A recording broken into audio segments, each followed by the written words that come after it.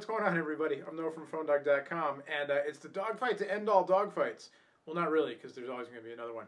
But for right now, it's the battle, the summer blockbusters, and to me, these are the two biggest dogs on the block. The HTC Droid Incredible from Verizon and the Apple iPhone 4 from AT&T. You've got Android, Google, HTC, Verizon going up against Apple, the iOS, and AT&T. To me, this is the marquee showdown. Other worthy contenders for sure kicking around, most notably the Evo 4G from HTC and Sprint, the Motorola Droid X with my fingerprints all over it from Motorola and Verizon, the Samsung Galaxy S, which is coming soon to all 4 major carriers in the U.S. Actually, I think at least 5, I think 6 carriers now in the U.S. slated to have it, at least 5. But for my money,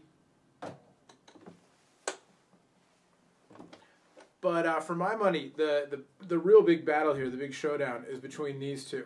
Why? Because in these two phones, you have state-of-the-art technology packaged in a form factor with the widest possible appeal. You've got those larger phones, the Droid X and the Evo, 4.3-inch displays. They're just going to be too big physically for some people. Some people are going to be like, this is awesome, but some people just aren't going to want to carry a phone around that's that big. You've got some cool phones like the HTC Aria, the Sony Ericsson X10 Mini that are, really cool, lots of power, very small, a little too small, or even phones like the HTC Legend and the MyTouch 3G Slide that have the lower res displays, the HVGA displays. They're going to be a little too small for some people. But with these phones, they slot right into the sweet spots. 3.5-inch display, 3.7-inch display. They're both thin. They're both easily used in one hand. They're both very pocketable. And so, and then you've got them, right, the biggest players in the game. Again, Google, HTC, Verizon with the Incredible, Apple and AT&T back in the iPhone. And whatever your personal preference is, whatever you have to say about any of the carriers or companies involved, it's hard to deny that, these are two of, and in my opinion, you can deny my opinion if you want, but in my opinion, these are the two. So let's get to it. iPhone 4, Droid Incredible. Dogfight. Ooh, I smacked. I hope I didn't shatter or scratch him. All right, so here's your summer blockbuster. On the left, iPhone 4. On the right, Droid Incredible. Both phones are out on the market now, although you may have trouble finding either one of them. The Droid Incredible has been backordered for a while now due to supply chain problems with the AMOLED display. iPhone 4, all the huge pre-sale and pre-sale numbers in the first, couple days, first week it was out. It is available. You have to check your local store for availability, etc., etc. The white version, not yet shipping. But so here you go. This is a 16-gigabyte version of the iPhone 4, and the Droid Incredible, the only way it comes. Price-wise, they're both pretty much the same. $200 on contract. The 32-gig iPhone is $300, and then your monthly fees are going to wind out, being roughly the same. We can take a closer look at what it's going to cost, especially if you want to add the tethering, all that kind of thing. We'll start out right away to say about the networks. As always, it really depends on where you're going to use the device. Where I am out here in the San Francisco Bay Area, Verizon's a better network. I get better voice and data coverage, better voice and data service on the Droid Incredible. When the iPhone 4 is a step up from the previous iPhones in terms of sound quality. It's got a dual microphone system, noise canceling, all that kind of stuff. But the problems continue with AT&T's network combined with this new antenna design, the whole death grip thing. We won't get into that other than to say, problems with the design of the phone. When you cover this little area in the bottom left, you lose signal strength.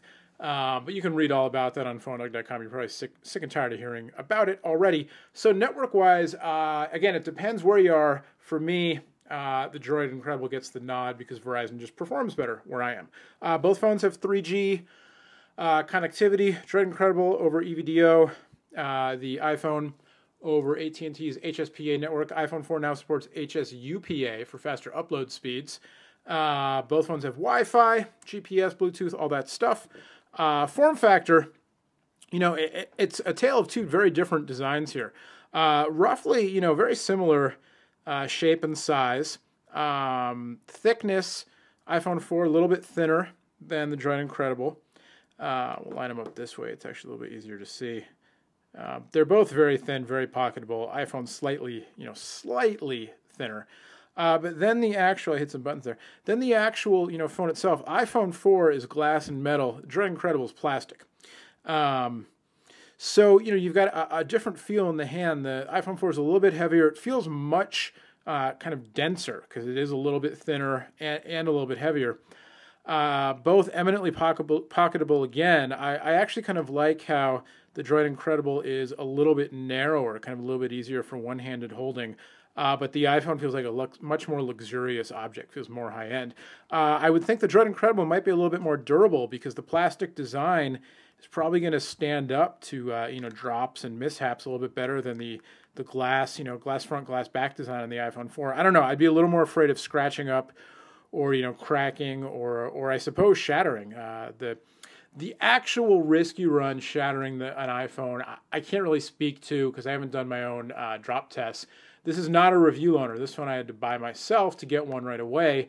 This is a review loaner. So, I guess I could drop the Droid Incredible and not worry about, it's not mine, I'm sending it back. But this one, if it breaks, I got to go buy a new one to keep doing coverage on it. So, I got to watch the pennies, got to take care of it. Point being that I would be a little bit more concerned about damaging the iPhone 4, whereas with the Droid Incredible, worst case scenario, it gets kind of scratched up or gouged.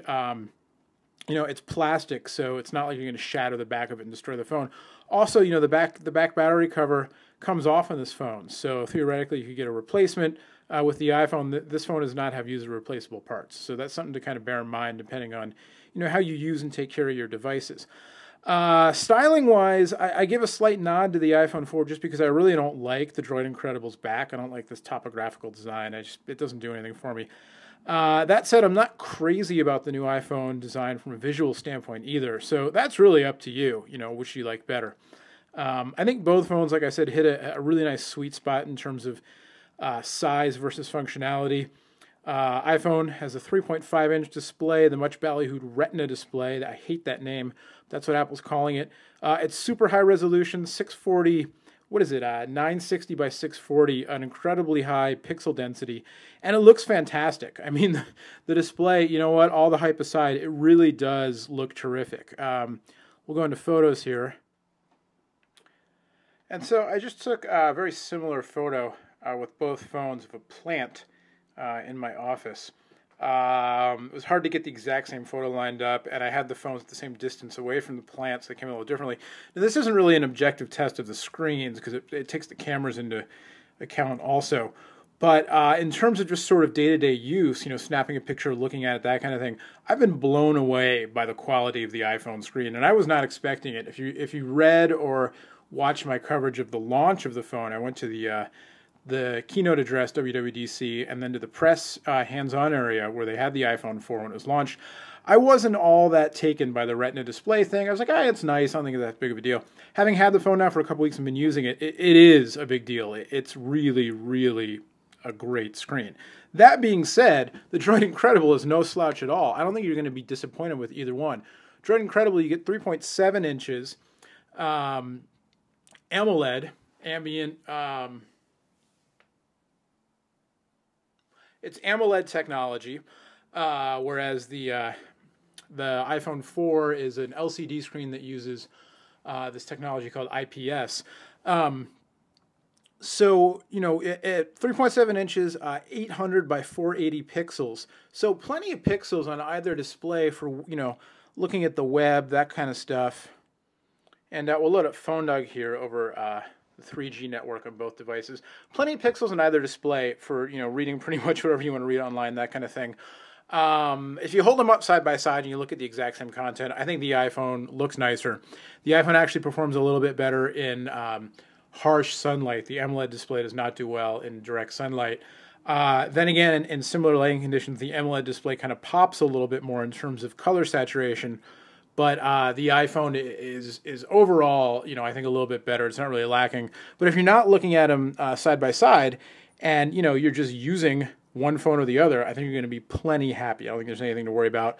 Both phones very responsive. They do the whole pinch and touch or pinch to zoom thing, multi-touch gestures, all that kind of stuff. I'll put them both into widescreen mode here for a second.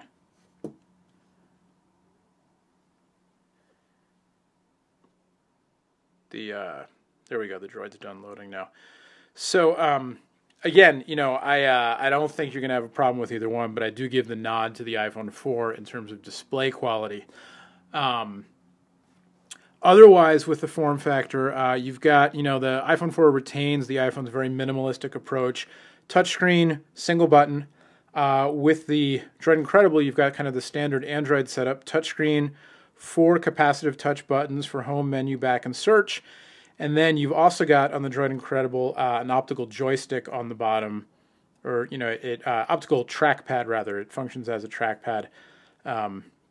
Lets you select that kind of thing, but it's optical, not actually physical ball there.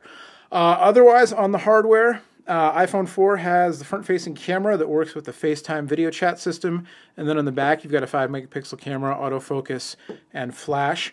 Droid Incredible, only one camera on the back, 8 megapixels, dual LED flash, autofocus. iPhone 4 captures 720p HD video. Droid Incredible captures 800 by 480 widescreen video. Camera-wise, I give the edge to iPhone 4. I know the Droid Incredible has a higher pixel count. To me, the Droid Incredible, you know, it's a pretty decent camera phone. It's a good camera phone. The image quality on the video capture, I think, is maybe a little bit better than the image quality on the still photo capture, and obviously it gets more megapixels. The iPhone 4, they did a great job, and overall it's a better camera. I've been impressed with the stills and the moving images. So in terms of image quality itself, with the hardware, I give the edge to the iPhone. Otherwise, with the hardware, battery life, iPhone's a little bit better. Droid Incredible had some, kind of well-documented problems. iPhone 4 battery life is a little bit better than the iPhone 3GS before it. Both phones perform, they get, I basically get a day out of either one. The iPhone 4 is more likely to not hit the red zone, that 20% battery left warning before the end of the day. The Droid Incredible is more likely to hit it, or, it's just going to run out faster being hammered. So a little bit of an edge to iPhone 4 in terms of battery life for me. Hopefully we will see a software fix to help the Droid Incredible get some better battery life running Android 2.1 with HTC Sense over it. We hear that the Android 2.2 update with HTC Sense, so Froyo with HTC Sense coming in December, I believe is the last that I heard. But speaking of software fixes, the iPhone 4 has been plagued by issues. Like I said, the issue with the connectivity with the whole death grip thing. There have been some phones that ship with yellow spots or yellow bandings on the screen. I've been having problems with the proximity sensor. When I'm in a call and I get to bring the phone up to my face, it's just been malfunctioning, and the screen will come back on when it's not supposed to, and I'll accidentally hang up on people, that kind of thing. So, software fix, some kind of fix definitely needed for the iPhone 4. Too many issues going on that just are not acceptable. Then again, Droid Incredible has been backordered forever now. So both devices, just to be fair, both devices having their issues, but I think the Droid Incredible is more reliable. Out of these two phones right now, the Droid Incredible is a more reliable device because of the combination of, it doesn't have the mission-critical bugs in terms of losing connectivity and that kind of thing, and Verizon's a more reliable network where I am. That being said, when iPhone 4 works, it works really well, and the voice quality, actually, when the signal's strong, has been really, really good. I was very shocked. The dual microphone setup, noise canceling, works really well. I guess the new antenna setup might have something to do with it, as long as you're not, holding it in that one spot. So the voice quality has been really good when it's worked well, but the Droid Incredible has been a more consistent performer in terms of getting a good signal every time.